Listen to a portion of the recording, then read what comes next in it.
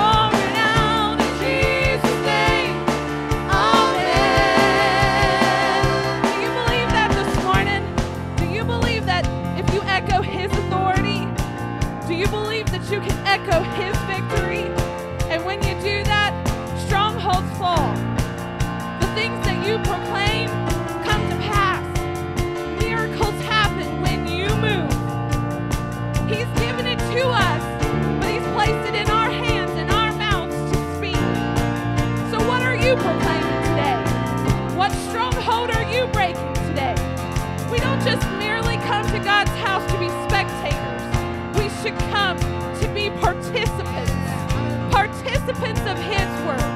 So shake it off this morning, whatever's binding you. Shake it off.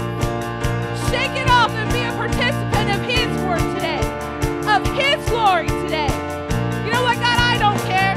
I don't care. I don't care. I'm here to praise you. And you know what? Maybe you came pumped this morning. Maybe you came expecting this morning. Is your neighbor? Is your neighbor? You know what? You can get your neighbor excited too. Even if they're having a glum day. You know what, Miss Jenny? We can worship Jesus together. So we're going to sing this again. Proclaim in Jesus' name those things you are looking for. Proclaim our seats are filled. Proclaim souls are won for Jesus Christ. In Jesus' name, amen.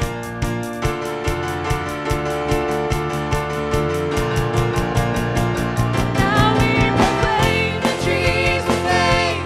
Walls fall down in Jesus' name. Strongholds break in Jesus' name. Amen. Now we are healed in Jesus' name. Miracles in Jesus' name. We're pouring out in Jesus' name. Amen. Now we proclaim in Jesus' name. Walls fall down in Jesus' name. Strongholds break in Jesus' name. Amen. Now we are healed in Jesus' name. Miracles in Jesus' name. Pouring out in Jesus' name.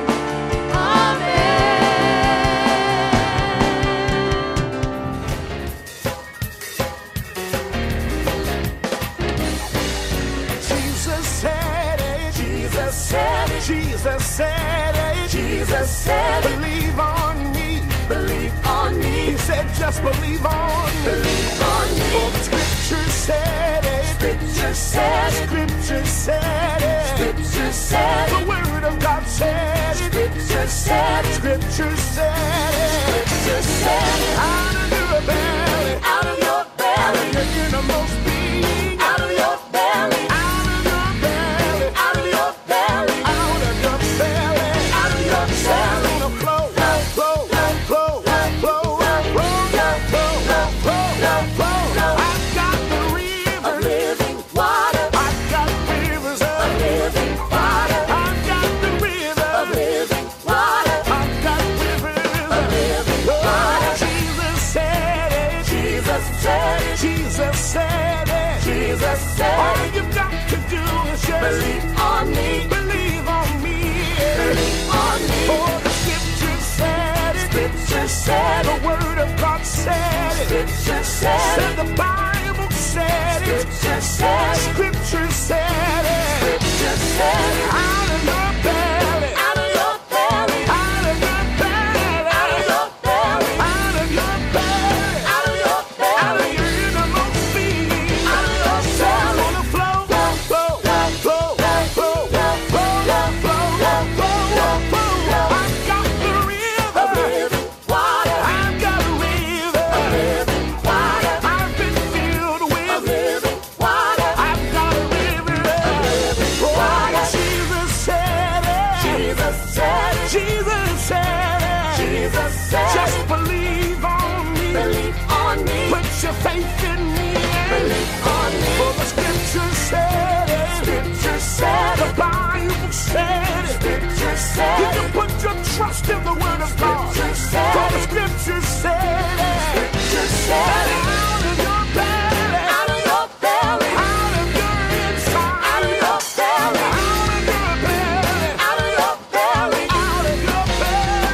Out of your belly. Flow, flow, flow, flow, flow. Come on now. Flow, flow, flow, flow, flow, flow. I've got the river of living water. You have the river of living water. I've got a river of living water. I've got the river of living water. You should have been there when I came through. Church was on fire and the Holy Ghost too. From the top of my head to the sole of my feet. Felt the Spirit moving all over me. Said you should have been there when I came through. Church was on fire and the Holy Ghost. From the top of my head to the sole of my feet. Said I felt the Spirit moving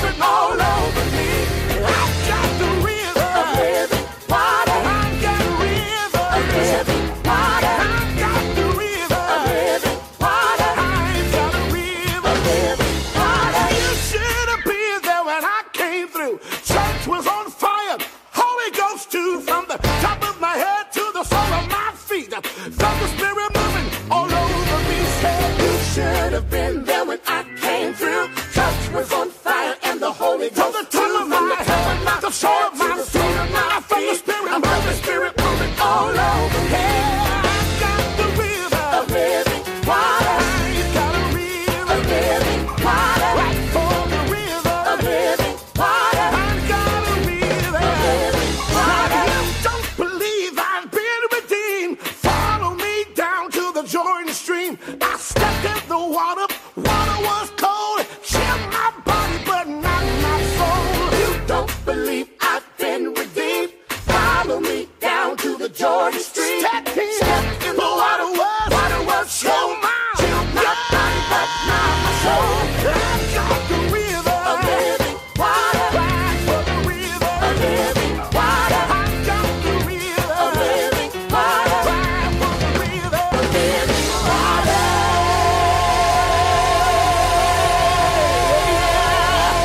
I'm right for the river. I wonder how many of you are glad to be filled with the Holy Spirit. Wave your hand at me. I said, how many of you are glad to be filled with the Holy Ghost? Come on, give him a shout. I want you to help me. Come on. 1, 2, 1, 2, say.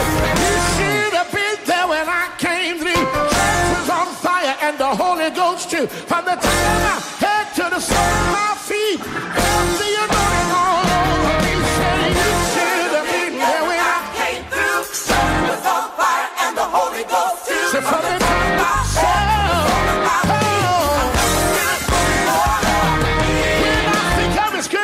How is it for me? Because of His goodness, how He set me free. I can all night.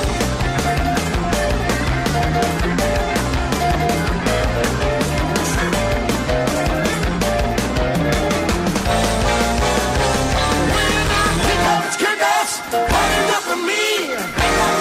Somebody jump, jump, jump, jump.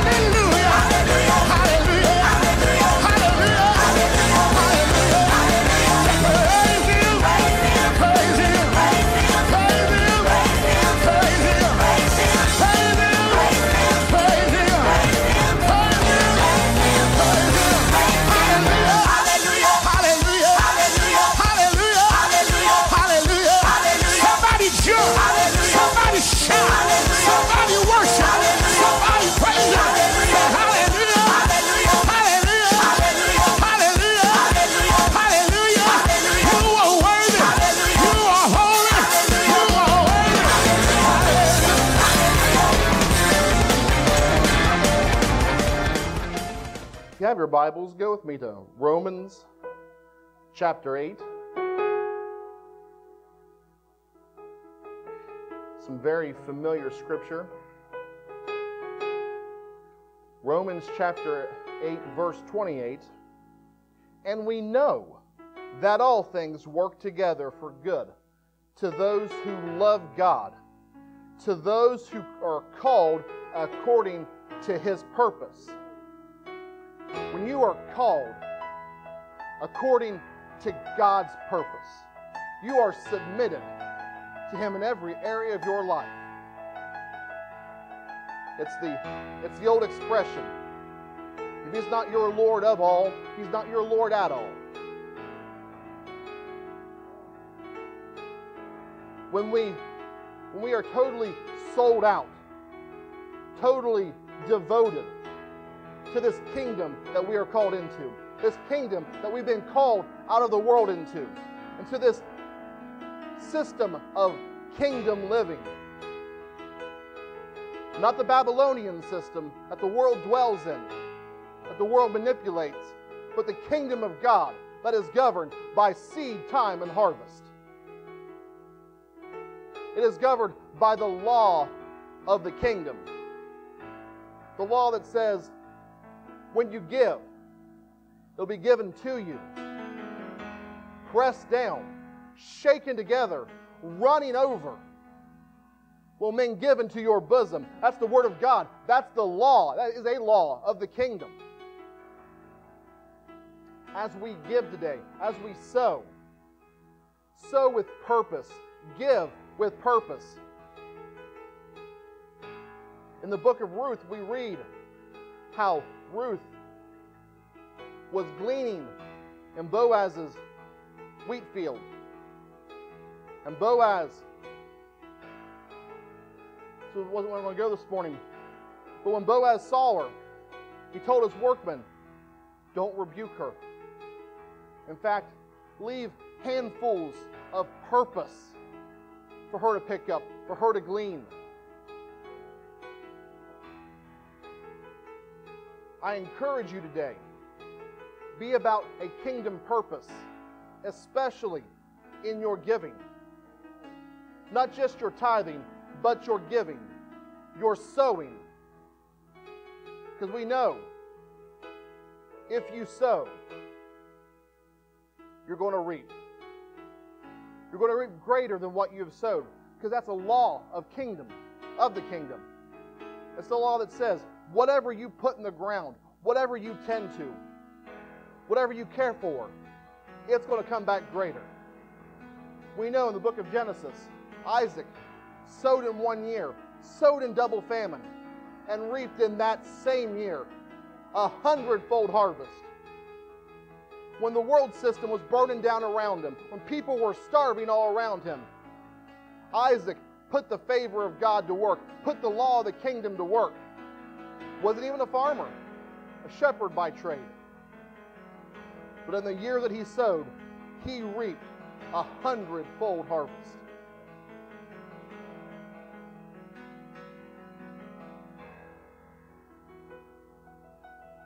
It doesn't matter your opposition. It doesn't matter. Whoever saw that, have you ever seen that movie, Sergeant York? About Alvin C. York from Tennessee. One of the most decorated heroes of World War I. And his family were hill people. They tried to farm the upper land, the hills. And where they're from, everyone else, the rich and the affluent, they farmed in the valleys. You know, nice straight furrows. The York family, they tilled on the hillside and around boulders, and if they had a straight row, it was never on purpose. Before the ground would yield a harvest, it yielded rocks. That's just, they sowed in spite of their obstacles because they had to. In the book of Zechariah, chapter 4, in verse 6, it says, "So he answered and said to me, This is the word of the Lord to Zerubbabel, not by might, not by power, but by my Spirit, says the Lord of hosts. Who are you, O great mountain? Before Zerubbabel you shall become a plain, and he shall bring forth the capstone with shouts of grace, grace to it. Moreover, the word of the Lord came to me, saying, The hands of Zerubbabel have laid the foundation of this temple, his hands shall also finish it. Then you will know that the Lord of hosts has sent me to you. For who has despised the day of small things? Zerubbabel, talk about a person of prophetic destiny in the Old Testament. Led back the first trip of the children of Israel out of captivity. They weren't even born in Israel. They were born in Babylon.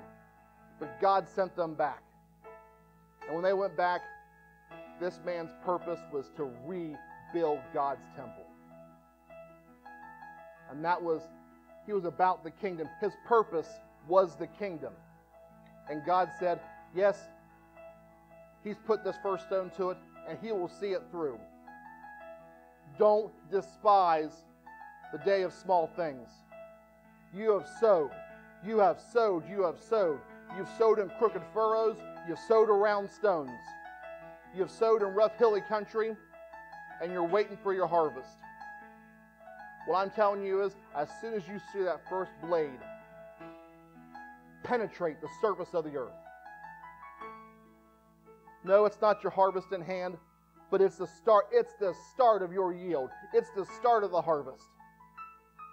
That first blade that comes through is every much a corn stalk as that 7-foot stalk, just full, heavy, weighed down with fat, juicy ears of corn. It's still corn. It's still your harvest. Don't despise. When that first blade pops through the earth, celebrate it. Thank you, God. I see my harvest. No, it's not ready for me to eat yet, but I see it. I'm protecting it. I'm guarding what you've given me. I have sowed. I have placed it into your kingdom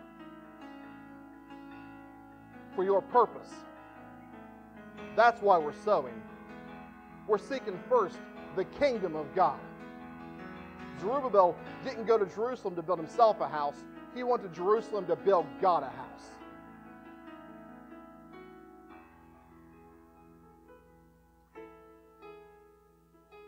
And we know all things work together for good to those who love God, to those who are called according to His purpose.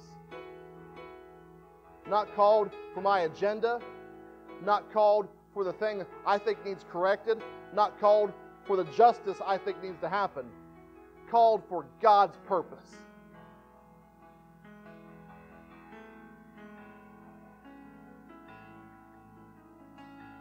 We have to love Him. If we love Him, we keep His commandments. That's what He told us in John chapter 14, verse 15. If you love me, keep my commandments. Keep my law. Work the law of the kingdom. Take advantage of what God has given you. Take advantage. And be about kingdom business. When we obey Him, in Deuteronomy chapter 28 it says, "Now it shall come to pass if you diligently obey the voice of the Lord your God, to observe carefully all His commandments, which I command you today, that the Lord your God will set you high above all nations of the earth. And all these blessings shall come upon you and overtake you, because you obey the voice of the Lord your God." Doesn't matter what obstacle you're facing. Whether your mountain's physical, whether your mountain's spiritual, whether the mountain is your relationships with others, whether the mountain is just something that's a general opposition to you in your life. God says, when you live, when you love me, when you live according to my purpose, the mountain will become a plain, and you will complete your purpose before Him. The project and purpose that He has had you lay foundation to, you're going to bring forth that capstone, that finality, with shouts of grace to it. Unmerited favor, because God's done it. Amen? If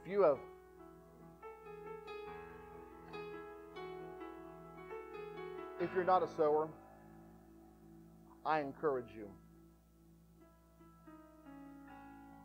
I beg you, not for our benefit,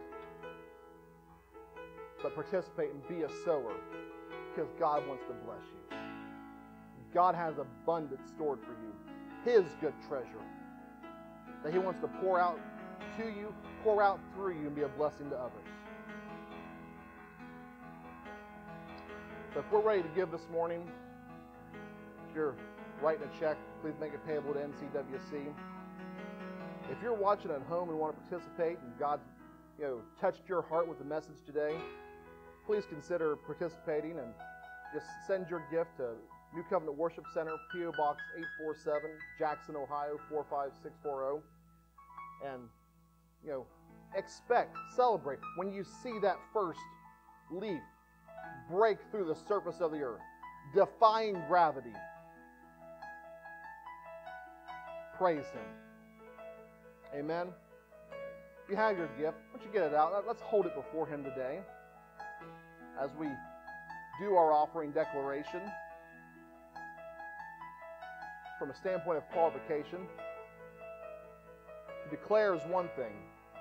To be qualified to do so is another. So if you have your gift, just hold it before Him and declare together. Upon the authority of God's word, I have given, and it shall be given unto me. Good measure, pressed down, shaken together, and running over, men will give to me. I am a tither. I bring my tithe into your storehouse. Therefore the enemy is rebuked. The curse is broken. I live under an open heaven. You pour out upon me such a blessing that there is not room enough to receive it. I live in the season of prosperity.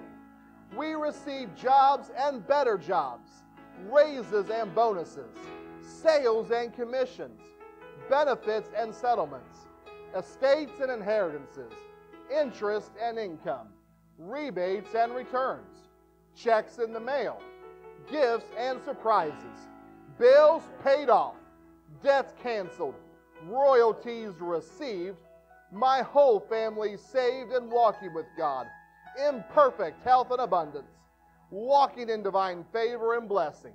I am blessed coming in, I am blessed going out. All that I do prospers now. In Jesus' name, amen.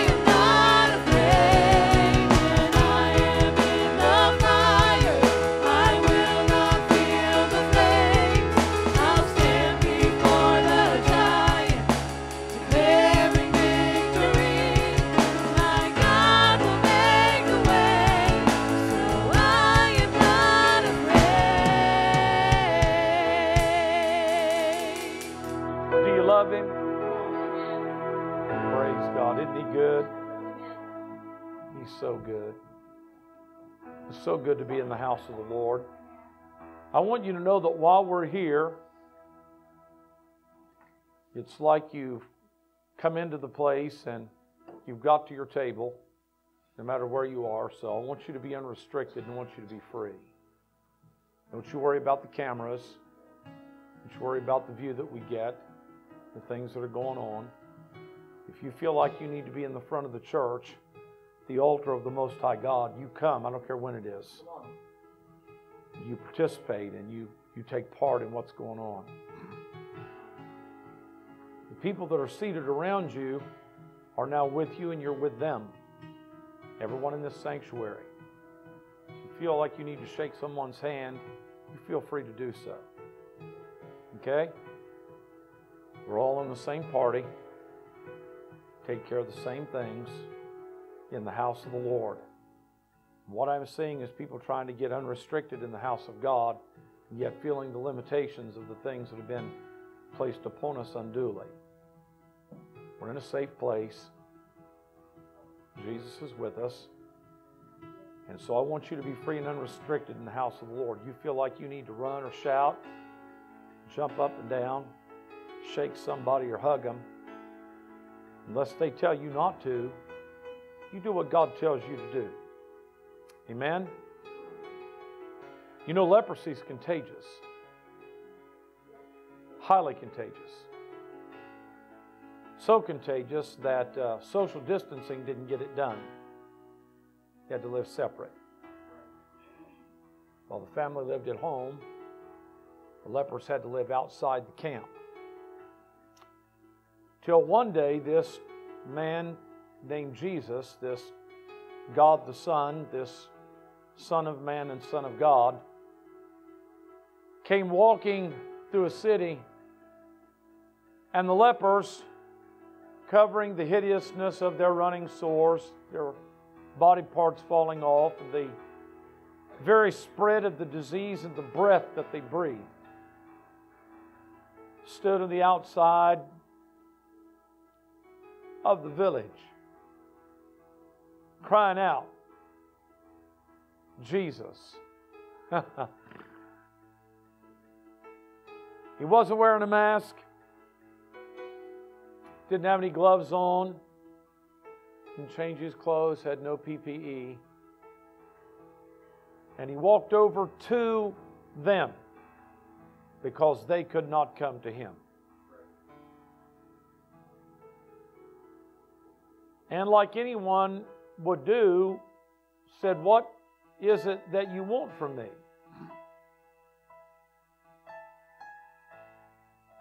One of the lepers said, "If you are willing, you can make me clean, make me whole." Jesus did the untouchable.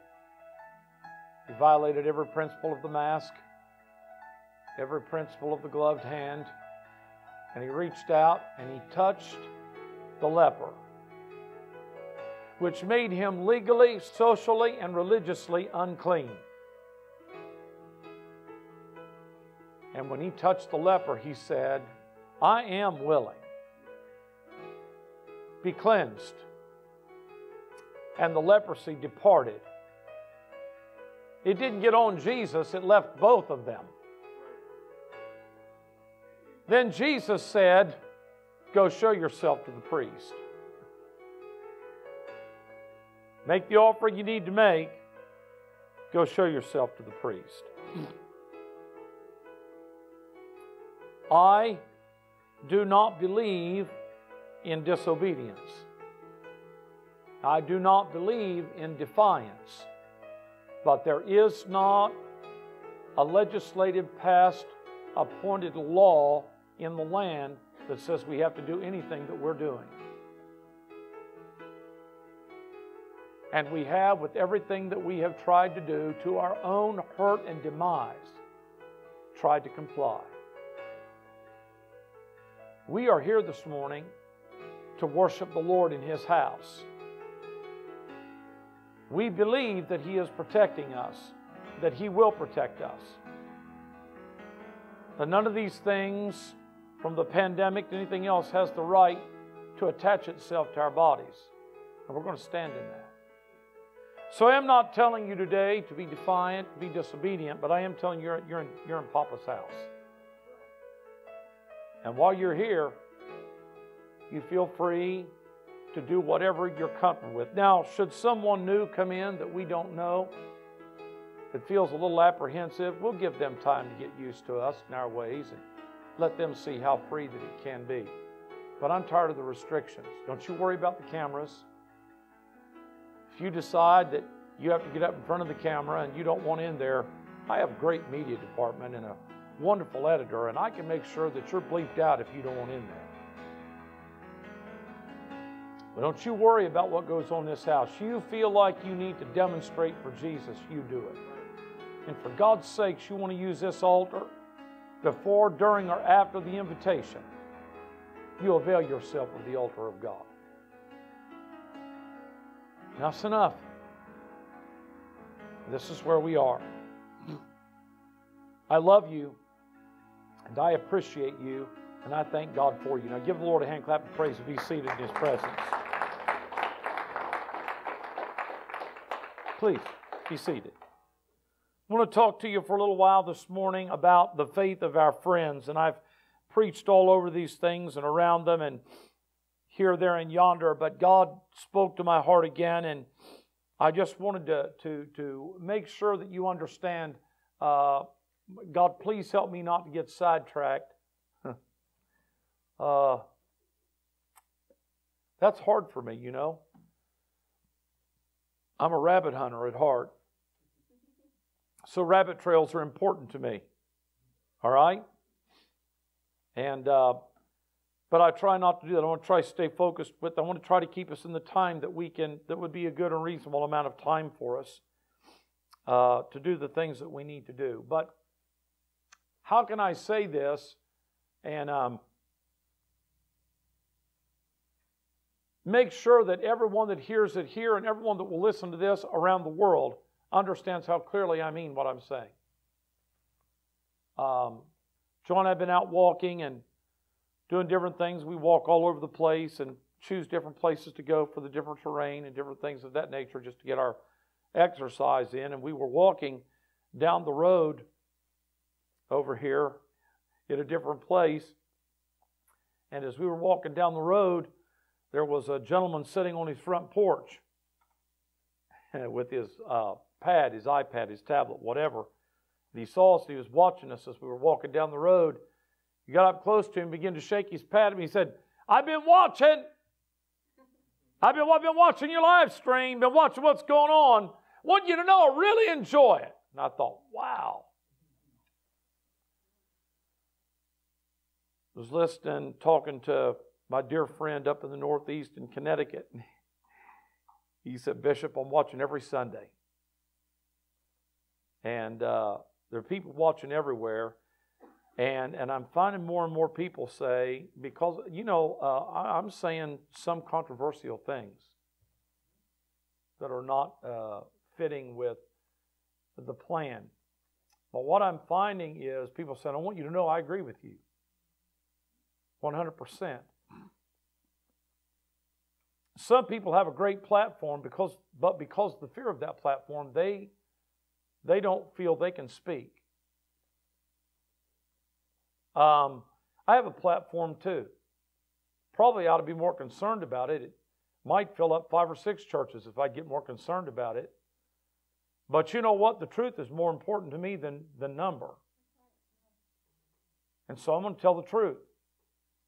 So I've been thinking about it. I want to talk to you about the faith of our friends. But I want to tell you how important it is that we need one another. And at the bottom of everything that is going on is separation and alienation in our society. Wear a mask so nobody knows who you are. You can say what you want to about how protective the mask is, but it is not. You're being lied to. Are you a doctor? No, I don't need to be a doctor. Do they have benefits? Sure they do. If I clean the commode, I put on a pair of plate test rubber gloves. I'm not against that. When I went into for my children to be born, I wore masks and gloves because we needed to do that. You know, I'm not telling you that, you know, if you're walking into the hospital and somebody's got MRSA, you don't need to protect yourself. I'm not saying that. But I'm saying that when it comes to viruses and all these different kind of things like H1N1 and, you know, coronavirus and all that, if you think that the mask in any way is helping you, you are willingly being deceived. Because it's not. And the detriment to your body of wearing a mask continuously is reprehensible, and they know it. And at the bottom of it, I'm not a conspiracy theorist, but you can't deny what's going on. So you wear a mask so nobody knows who nobody is. You separate people by 6 feet, double arm's length, away from everyone.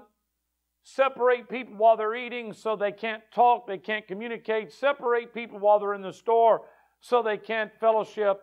And now we're coming to the place where they're getting integral about our homes. If there's any way that you can sleep in a separate bedroom from your spouse, you should. When you young and middle-aged and older couples that are still groovy and with it decide to get together, you know, as nature intended, if you are a male and a female, which is what God intended, they're recommending that you wear a mask now while you do the deed.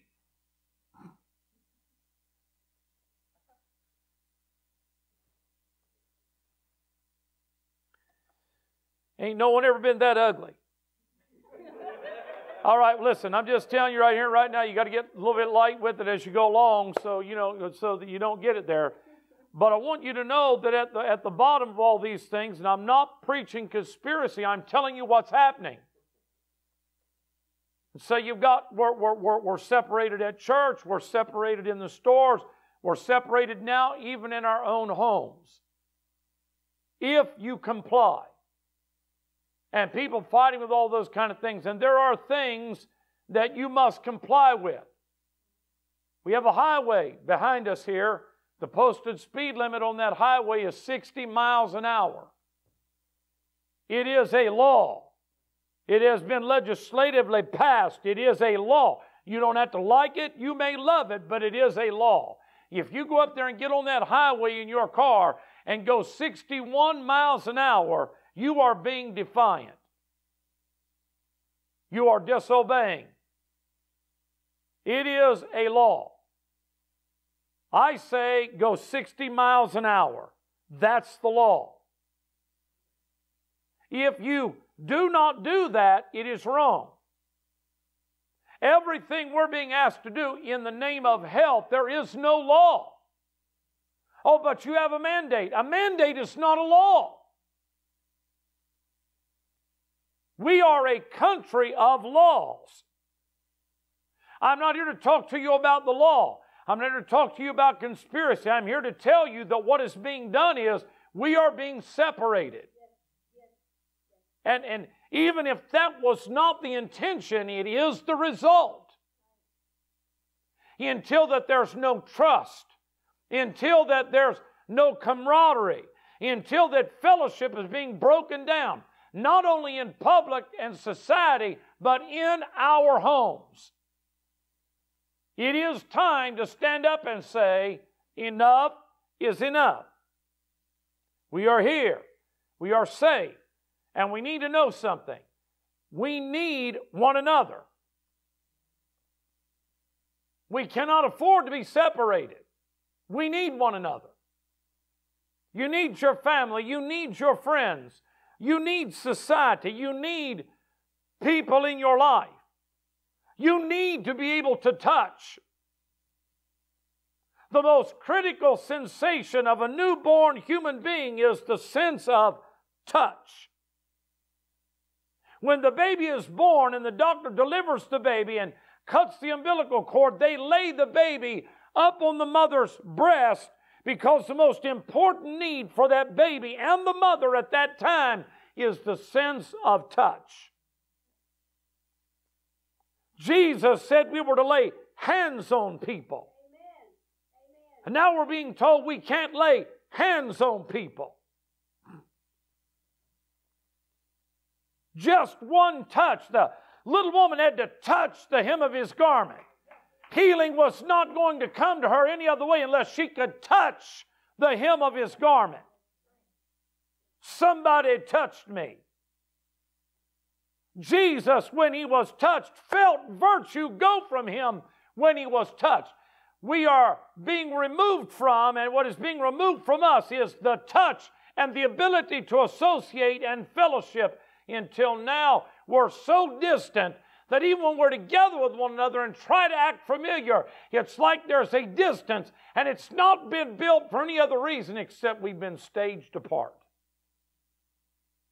So people feel like there's problems in their home.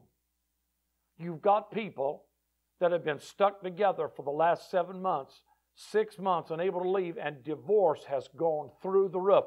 And the number one cause is we don't feel like we're connected. My God, you've been at home together for 6 months, unable to do anything except be together, and you're talking divorce?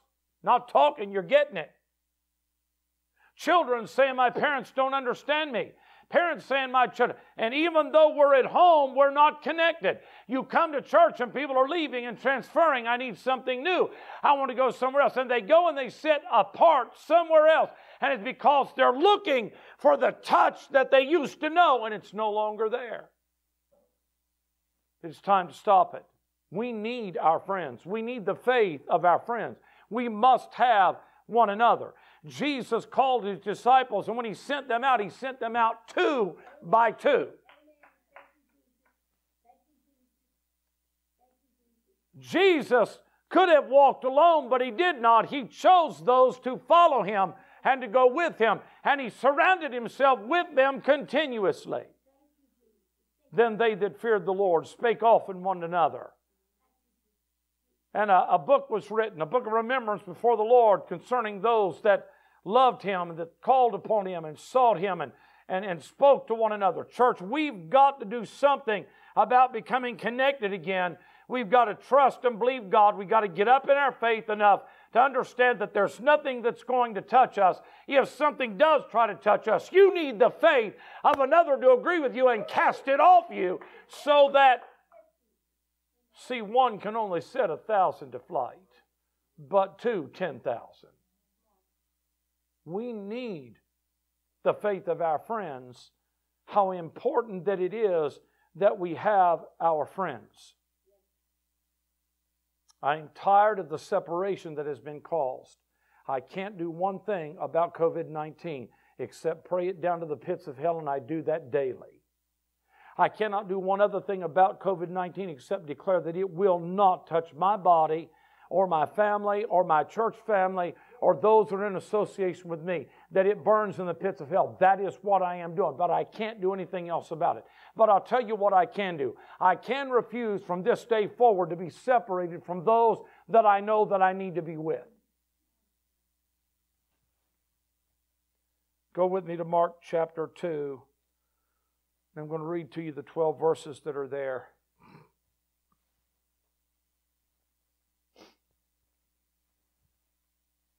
The faith of our friends is what I'm talking to you about.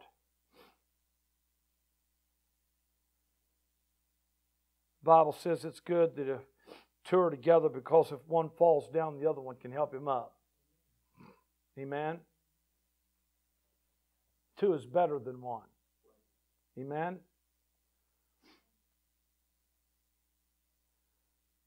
I love it when they were walking to the road, on the road to Emmaus. Jesus walked up and drew near to them. Everything about the Bible is coming close to God, drawing near to God. He said, draw close and near unto me, and I'll draw close and near unto you. And yet what's being driven into our hearts and minds today is how separate we need to be. And now they're even mocking the Lord. Churches that are putting up masked pictures of Jesus, saying if you come into this place to worship, you must wear a mask. Jesus would. Local churches. I'm not talking this. I'm talking about here. How foolish.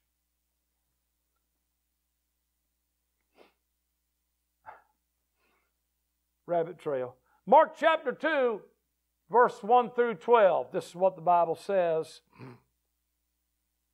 And again he entered Capernaum after some days, and it was heard that he was in the house. Jesus attracted people. Do you remember that the Bible says he healed all kinds of sicknesses and diseases? Excuse me. Anybody remember that? Do you suppose any of them were contagious? Do you suppose any were turned away at the door because they were contagious? Did Jesus say, be careful, make sure you only take one robe or tunic, take your staff and your bag with you, and be careful to take your face mask? So in case that you get someplace where a virus is ravenous, you can throw that on and be protected.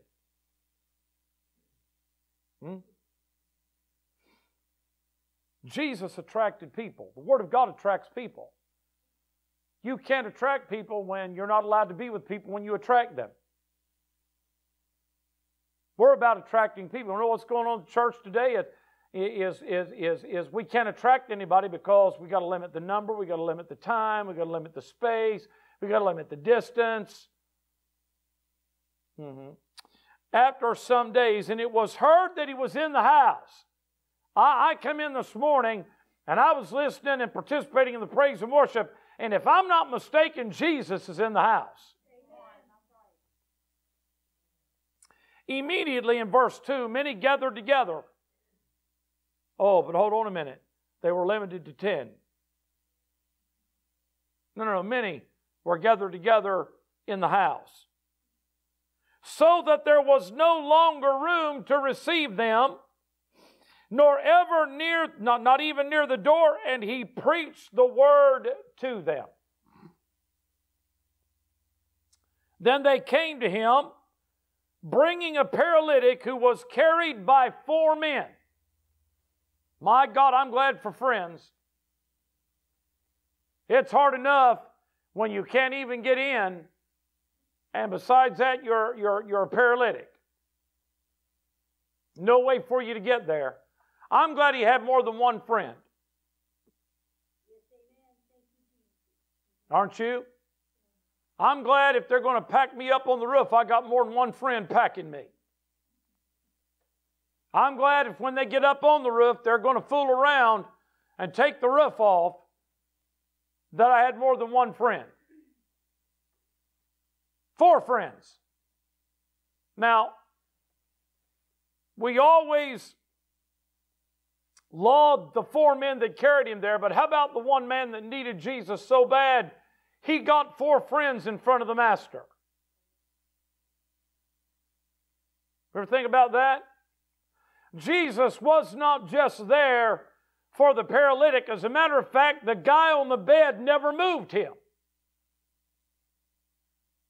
Jesus was not moved because of the paralysis of the paralytic.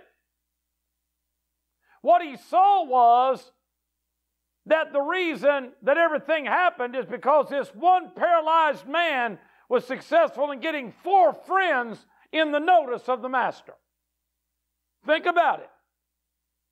That's an angle that don't get preached. Maybe you came with your need not because you're the one that needs it, but because 4 friends of yours, 1 friend of yours, 2 friends of yours had a meeting with Jesus that was more important than yours. So, they came to him bringing a paralytic who was carried by 4 men. And when they could not come near him because of the crowd, they uncovered the roof where he was. So when they had broken through, they let down the bed on which the paralytic was lying. When Jesus saw their faith, when Jesus saw how bad this guy was paralyzed, when Jesus saw how great his need was. No, the Bible says when he saw their faith. Who got noticed at this meeting with Jesus? The paralytic who was laying there on the bed? Or the 4 friends that Jesus ended up having the first meeting with? You see, you and I come to the Lord, And we think that the need we're bringing is the most important reason. That's why we're here. Everyone focuses on the paralytic, but how about the 4 friends that Jesus noticed before he ever did anything for the paralyzed man? When he saw their faith.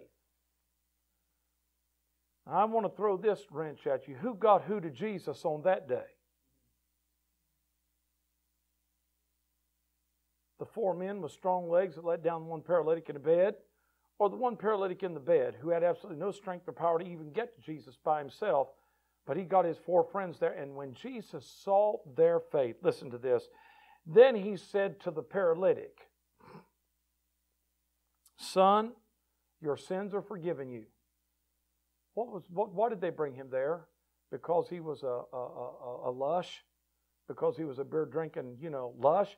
Because he was alcoholic? Because he was, a drug addict? Because he was a male whore? Why did they bring him to Jesus? Because he was a paralytic. He was sick. He was afflicted. He had cerebral palsy. He had MS, MD. He had something going on. He was paralytic. But you know what? Here again, we're here for one reason. Jesus never addressed his sickness. He said, "Your sins are forgiven." And do you know that the church got mad just like they do today? Well, you're not even addressing the problem. You won't even deal with the problem. You can't talk to these hard-headed conservatives. They won't deal with the problem. What you see as the problem is not what God sees as the problem. I know, son, you're here to be healed, to be forgiven. I'm going to deal with your 4 friends first. I laud your faith. Praise God. Then he turns and says, I'm not going to deal with your sickness. I'm going to forgive your sins. Do you know that the person that really needs help is hiding what they need? And they'll put forth in their life whatever is the most visible thing that is there. And almost always God won't deal with what you're giving him, because that's not the problem. What is visible is the manifestation. It's the outcropping. It's the outcome. It's the manifestation of a problem that's laying much deeper. Son, your sins are forgiven you. And the scribes and the church was there. And in their hearts, he said, why does this man speak blasphemies like this? Who can forgive sins but God alone? But immediately, when Jesus perceived in his spirit that they reasoned thus within themselves, my God, do you see what's going on here?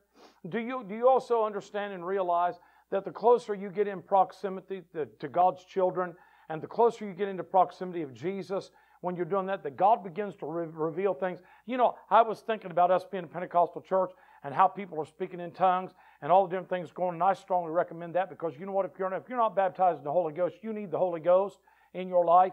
But do you realize why we have the Holy Spirit? Not only so that we're built up in our holy faith, not only so that we can communicate with God, but do you know when those tongues are coming forth and prophetic word is coming forth, the words of wisdom, words of knowledge are coming forth, it is there so that those that do not believe might be convicted in their heart? I want you to know that people come to church. You may not know this, but you've come to church to get told on. I know we've all come for the worship. I know. We've all come for the praise and the shouting and the feel good and the goosebumps. That's wonderful. But you know why we're here to get told on?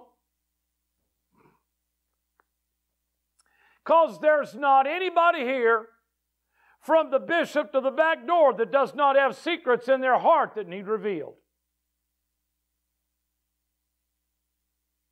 But, I come for that. That's good. Get you some. Get you some of that. But we're here so that the secrets of our heart, Jesus said, but listen, this guy's here for healing. Don't you understand he needs a miracle of healing? Do you not understand? I mean, everyone was there to hear Jesus. Everyone was there because they knew what Jesus would do. But the minute Jesus starts ministering, they all start judging whether he's right or wrong. Back up again. I didn't even get that. I said it and I didn't get it. They were all there to hear him. They were all there because of him. They were all there because Jesus was in the house, and everybody came because Jesus was in the house. But the minute that he started ministering, because he was not ministering the way they wanted him to, they started judging. What kind of blasphemous idiot is this? See, Jesus is not here to give, to give us the goosebumps. He's not here just so we can feel good about the worship and the song and the dance and the program. He's here so that we can get close enough that the Holy Ghost can begin to reveal the secrets of our hearts. Well, I don't want the secrets of my heart. Then when God starts dealing, tell him about it. If you tell him about it, he won't tell anyone else about it. You keep trying to hide it, keep trying to sit on it, keep trying to cover it up, he's going to tell it out. You know why? Because heaven's at stake. And this is why people don't want us close. Oh, you can come to church, but don't sing. You can come to church, but don't preach. Well, what are we supposed to do then? What exactly are we supposed to do? Sit and look at one another? I'm sorry, I can't see you. You got a mask on. Immediately when Jesus perceived in his spirit that they reasoned thus within themselves, he said to them, why do you reason about these things in your heart? Which is easier to say to the paralytic, your sins are forgiven you, or to say, arise, take up your bed and walk?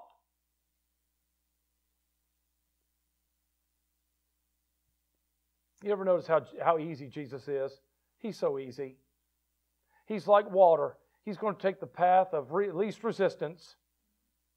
I could have went in and pronounced big things. I could have prophesied to you. I could have put you in 4 different lines, $1,000 gift, $500 gift, $100 gift, and I could have prophesied accordingly. How stupid. I mean, what were they there to see? They came to see him.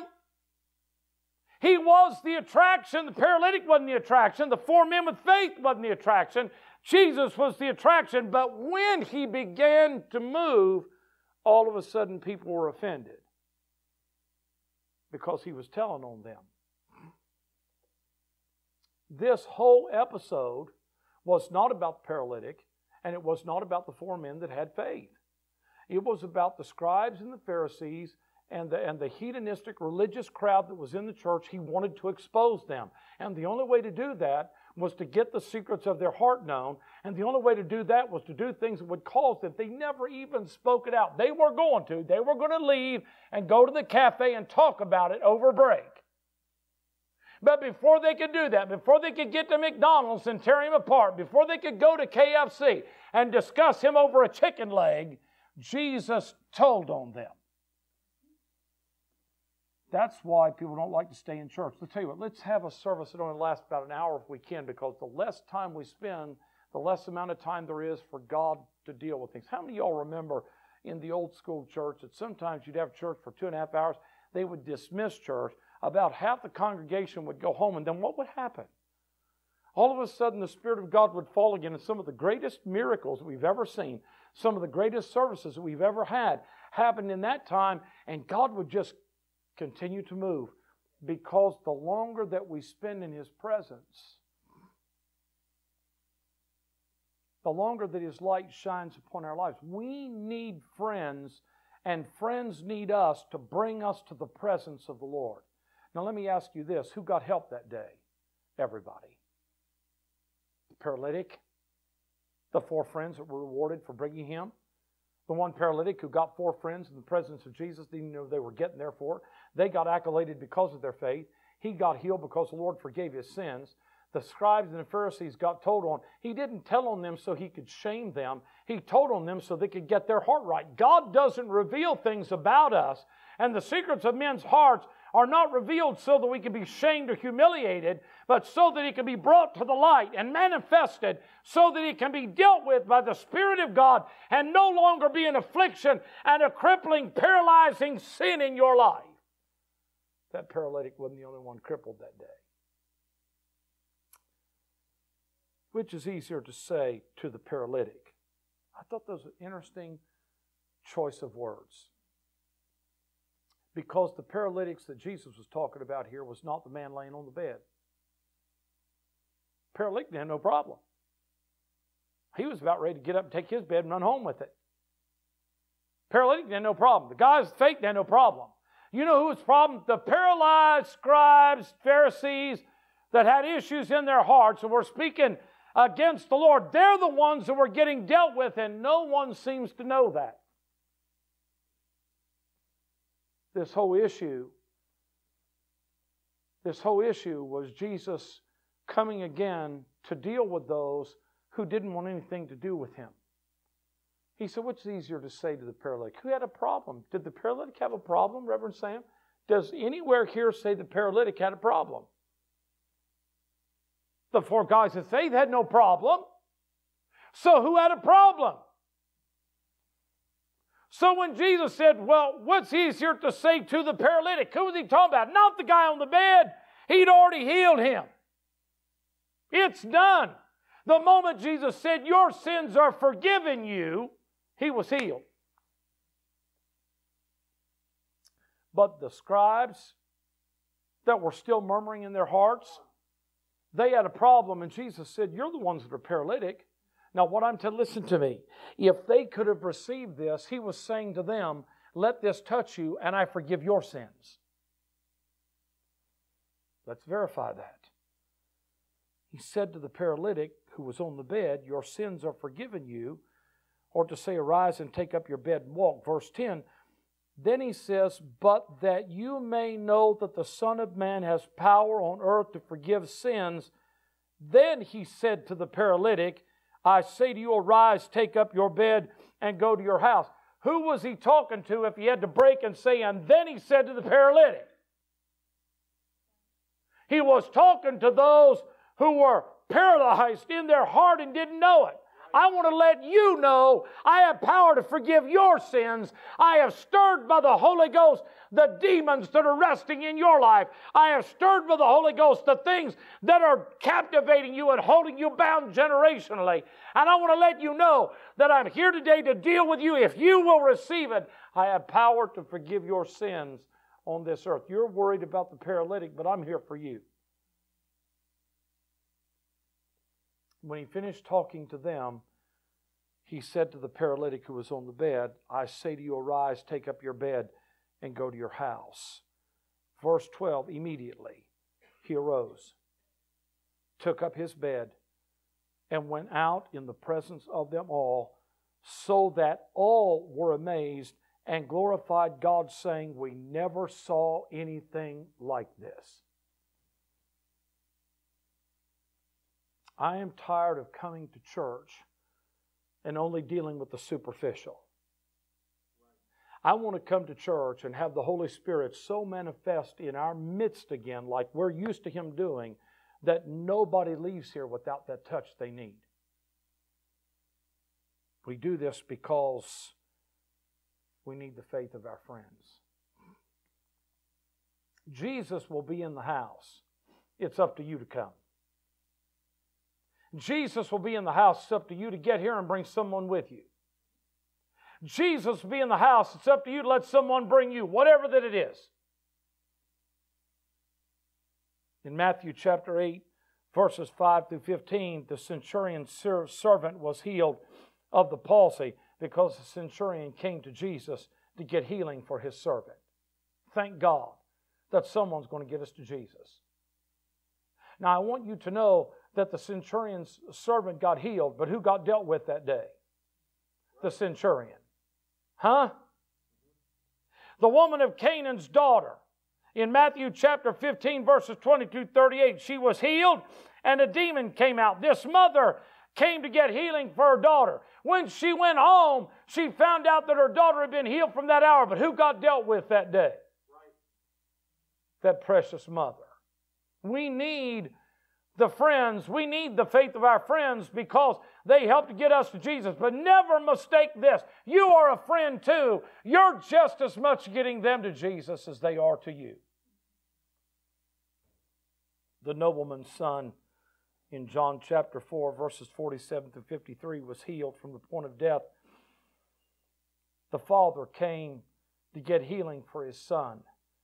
Can I tell you that His Son got healed, but who got dealt with that day? It was the nobleman. Why do we need the faith of our friends? Because it is there, it is in that friendship, it is in that place where we come together to bring one another to Jesus Christ that we get dealt with ourselves. Make no mistake about it.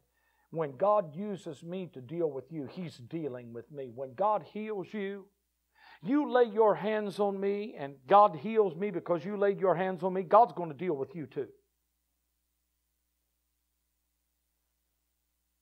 He just doesn't just doesn't have one touch. I'm going to finish with this. James chapter 5, verse 16. You can go there with me. I'm going to give you a new take on this. James chapter 5, verse 16. I don't want to go into the story of how much I love James. This is the Lord's bubby. This is his brother. They had different daddies, but the same mama. Huh? Yeah. This guy grew up in the house with Jesus. Yeah. Yeah, that's what I'm talking about. I love this guy, man. He becomes the first presiding bishop of the church that Jesus started, and he started out not wanting anything to do with Bubby's works. Huh? Yeah. James chapter 5, verse 16, this is what the Bible says. Confess your faults one to another. Oh, I don't believe we have to do that. I don't want no one to know my faults. Too late. We already do.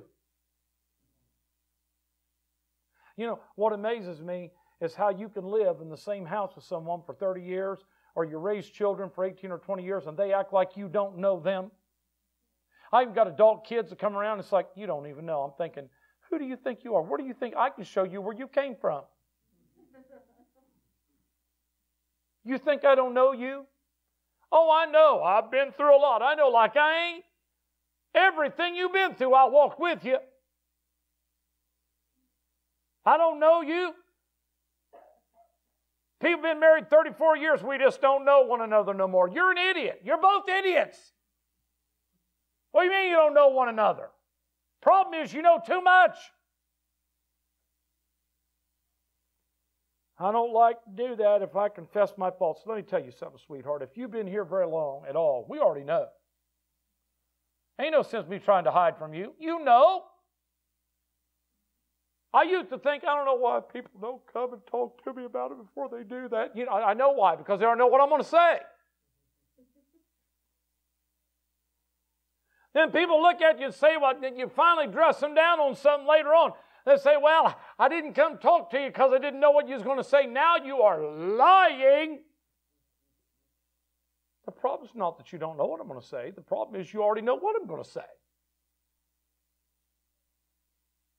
Everybody in this place that's been here for a while, we don't just know the cologne you wear. We know the stink that you have when you don't wear it.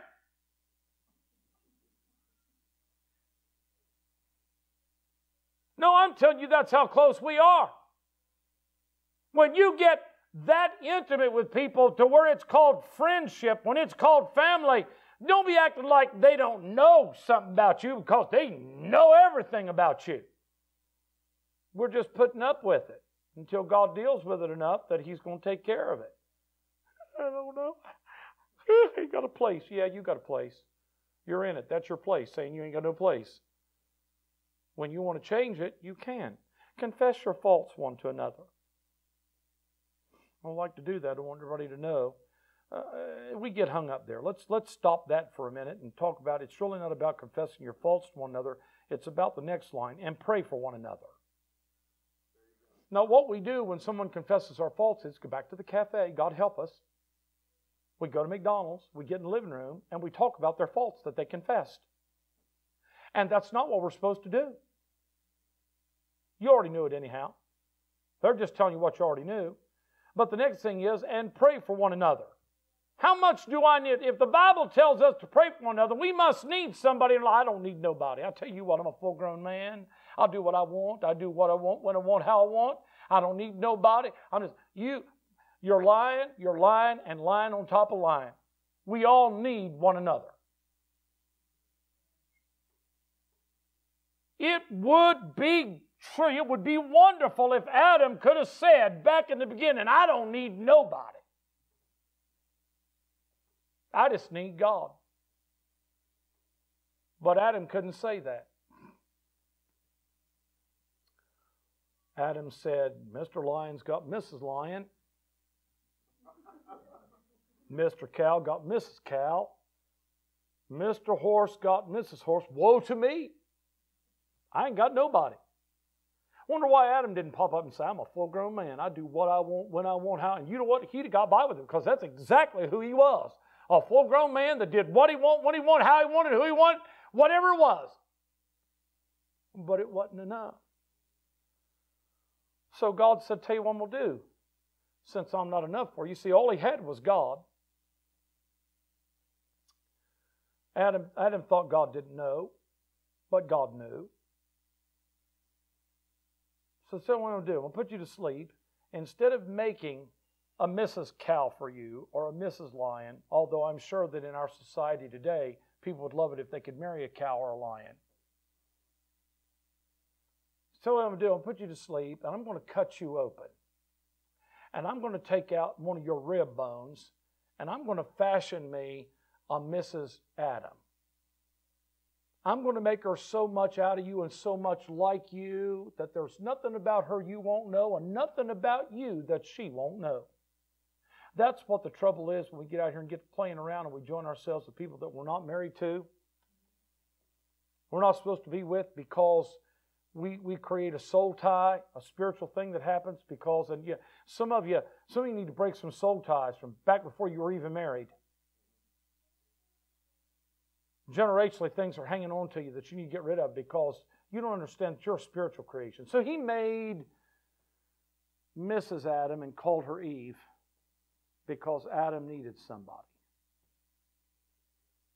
Do you see the pattern? God needed somebody, so he made Adam. Adam needed somebody, so he made Eve. The last command that Jesus gave us concerning agreement on this earth, he said, "Were any two of you will touch and agree as asking anything." You got one husband and you got one wife. That's two. They become one flesh. You have two of you will touch and agree as asking anything they shall ask on this earth. It will be done by my Father which is in heaven. We need the faith of our friends. Confess your faults. Well, I'm not just talking about your husband and your wife. I need you. I need to be able to tell you, listen, Kim, I'm having some problems with some things. Some thoughts are coming into my mind and my heart. Some things are affecting my life and my body. Would you pray with me about that? I need to be able to, I don't need to go into the gore and the detail of it necessarily, but I need to be able to come to you and know that you care enough about me that if I tell you, I need you to pray. You don't go and say, Bishop just told me he's thinking about killing 5 people. I didn't say that to you. I'm not thinking about killing 5 people. Let me get that on the camera. I ain't killing nobody.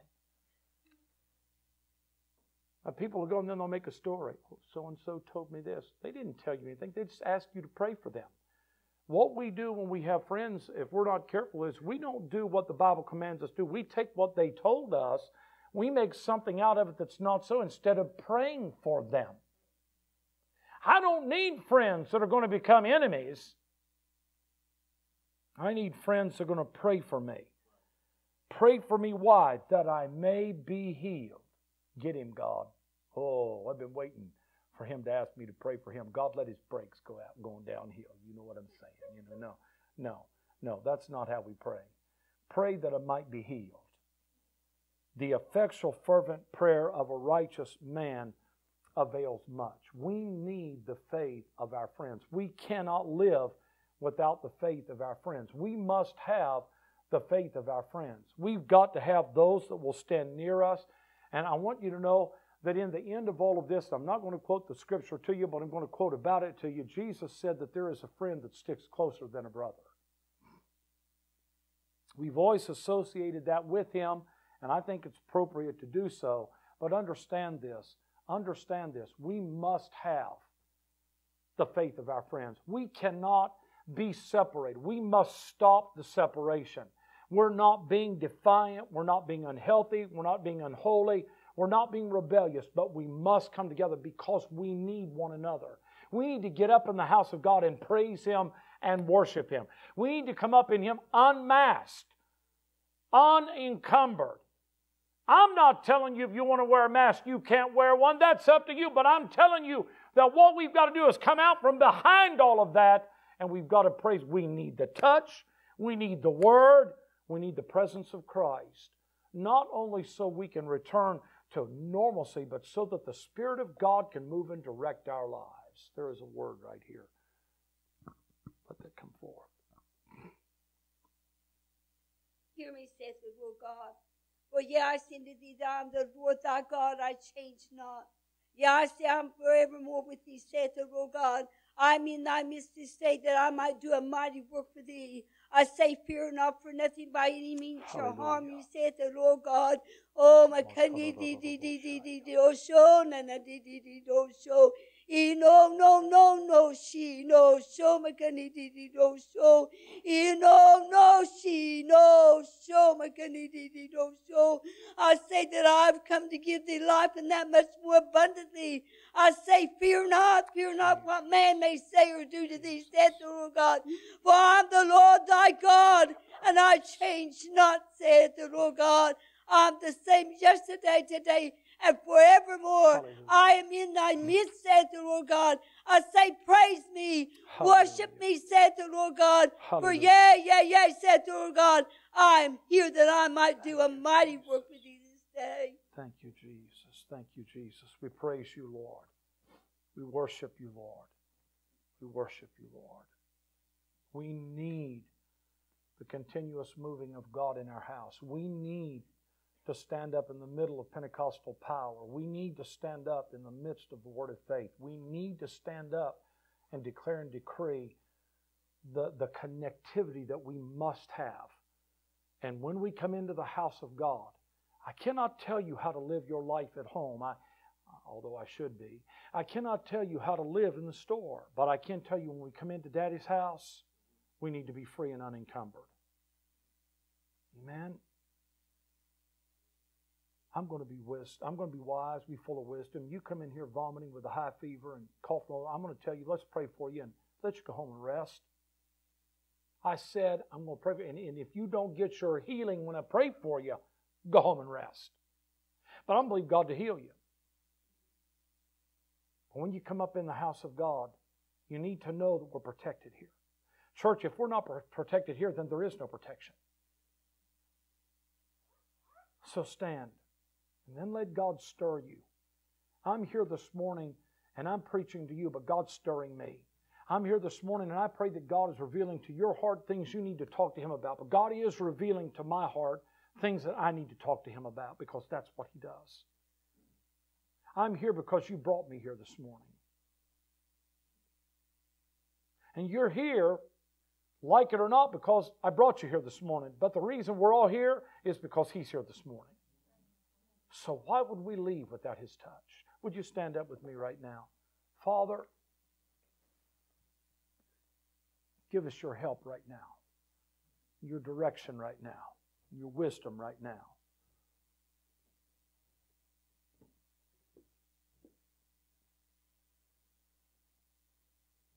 Give us your strength.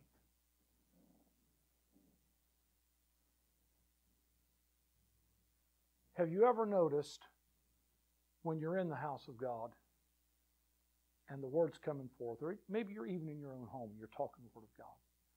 You'll be talking about one thing, but in your heart, there's other things that begin to go on. God begins to reveal things. It might be about your spouse, might be about a friend or a neighbor, it might be about your children, it might be about a job, it might be about society. But while you're talking on the Word of God, reasoning the Word of God, or just talking about the Lord, all of a sudden, God begins to deal in your heart and in your life. That's no different than what happens here. I'm well aware that while we're preaching the Word of God and teaching the Word of God, God is beginning to deal with things, and it may be, listen to me, it doesn't bother me if you lose focus on what I'm saying, if God's given you an answer that you've been praying about for a long time. What else would He do? Sometimes it's only in that place where the Spirit of God is interjecting the Word of God so powerfully, whether it seems to be that powerful or not, that God gets you free enough that He can answer you something you've been praying about for years. So I'm not worried about people's distractions. I've never been worried about people. I get worried if people are playing. But I expect people to be a little distracted when the Spirit of God is moving, because that's when God begins to deal with their heart and their mind about things they've been communicating. Do you see, when you came because of Jesus, when you came to hear me, when I came to minister to you, not only do we get the benefit of what we bring one another as friends, but Jesus then has the opportunity to give us what we couldn't seem to get at home, what we couldn't seem to get in the car. There's something about being in the presence. There's something about the gathering together. There's something about when people come together, the Spirit of God begins to move. Things get pointed out and called out. God's not here to embarrass or hurt or offend. He wasn't there that day just to heal that paralytic man. I got tied up in that.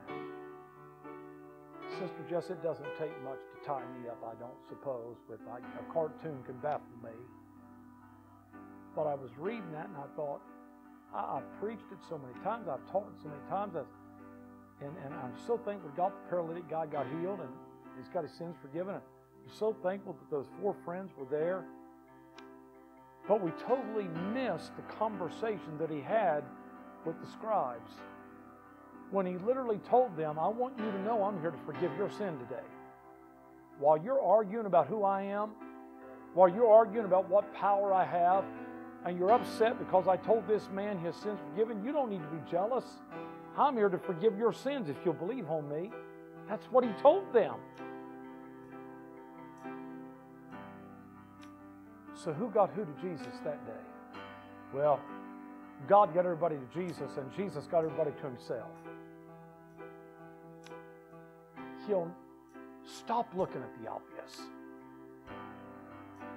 Even in your own life, there's that thing that stands out front. Stop looking at that. That's not the issue. Way down inside, there's a voice whispering. You need the faith of friends to get you so unencumbered about what's so obvious that you can begin to hear God talk about, oh, He said, paralysis is not your problem, son. Sin is. Here's how I'm going to deal with your paralysis. You're forgiven. Your sins are forgiven.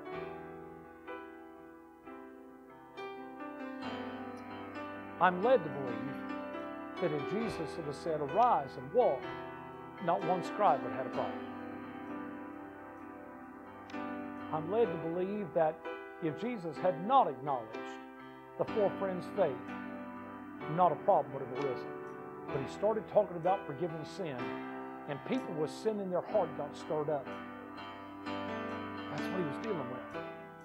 He didn't deal with them so he could convict them or condemn them. He dealt with them so he could forgive them. When God's dealing with your heart, don't get mad at the messenger. Don't get mad at the Spirit of God. Don't get mad. God's dealing with that because he wants to forgive it. He wants to heal it. He wants to unparalyze you. Our society teaches us to get mad when anybody messes with our stuff. Jesus is going to mess with your stuff. And he does it so he can forgive you. Pray with me right now. Father, in the name of Jesus, I ask you to touch every heart and every life that is here. I ask you to forgive sin on every hand. I ask you, God, today that if there is a need in this place, God, that it's not been made known to us, that God, you would at least by your Spirit let that be known, that you would touch every heart and every life that is here. And God, whatever's being stirred in our heart, God, let us realize that it's not being stirred so that we feel condemned or aggravated or frustrated or defeated, but God, it's being stirred that if we bring that to you right now, you'll forgive our sin. And God, if we believe that there's no sin in our life, then God, even though we're not sinners, we have to understand we've displeased you, and that's got to come out of our life. You've given us your grace that we might live in power above sin and beyond sin. But you've also assigned us an advocate with the Father, Jesus Christ, the Lord of glory, so that if we do sin, we can confess our sins. And you're faithful and just to forgive us our sins and cleanse us from all unrighteousness. So So I ask you to forgive sin on every hand today. I ask you to let hearts begin to deal with you and confess. God, what people will confess to you right now in their heart and deal with right now, you won't speak out so that anyone else has to deal with it. I'm asking you, Lord, to do that. Father, in the name of Jesus, we thank you for your word. Is there anybody here today that needs to be anointed and prayed for? Thank you so much for joining us again this week. Hope you were blessed by the presence of the Lord. If you were touched by today's service, or you gave your heart to the Lord, or you have a testimony you want to share with us, why don't you reach out to us? The contact information is on the screen, and we look forward to hearing from you. Until then, be blessed.